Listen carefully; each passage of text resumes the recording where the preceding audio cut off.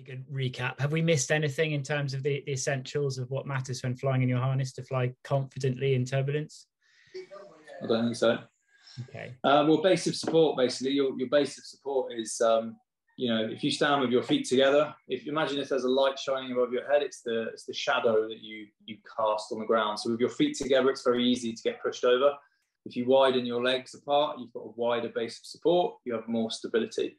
So you need to think about your harness and your base of support, that if you're sat upright, then your base of support is your bum and your underside of your thighs. Whereas if you lean back in your harness, if you tuck your legs in till they're touching, if you spread your legs out just slightly, the more body that you have touching your harness, the bigger your base of support and the less likely you are to lose your balance.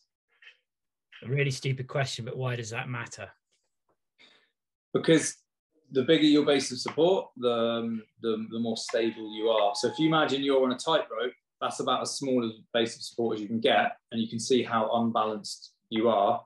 Whereas if you're lying flat on the ground, you've got about as big a base of support as you can have, and you can't lose your balance. And it means that your fine twitch muscles are free to do something delicate. Like if you're on a tightrope and you're trying to thread a needle, whoa, suddenly you lose your balance and you use your arms for balancing.